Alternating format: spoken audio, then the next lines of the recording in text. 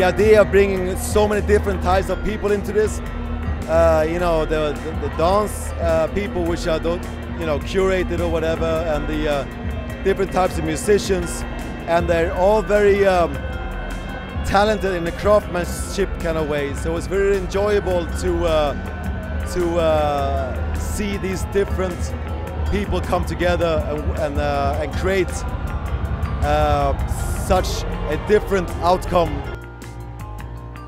Andreas Emenius invited me to be part of this night, so that's how I entered the Avant-Garde Diaries. Whenever Andreas is involved in something, it's always differently. I don't know what I'm gonna do tonight. That is the whole point, I think. So I'm kind of just gonna improvise and jam and go with the flow and see what happens.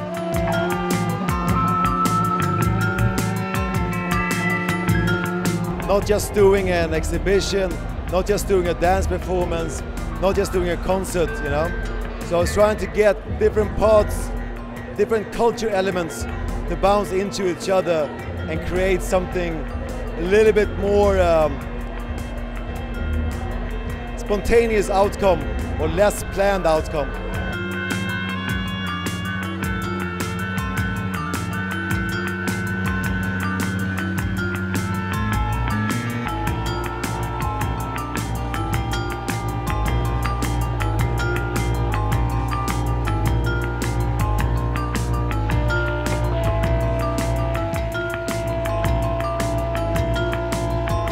Well, I'm curious to see how it's going to unfold tonight.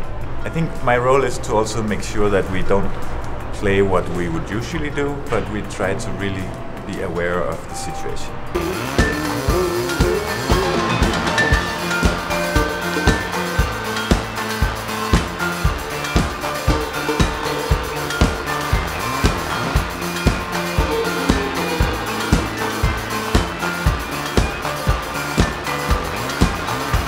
Tonight, the performance was unique. The quality of the art is pretty high, I think. Feel the energy that's in the room and in the band and in the music, so it's like, whoa, where are we? I didn't expect that. I really liked it.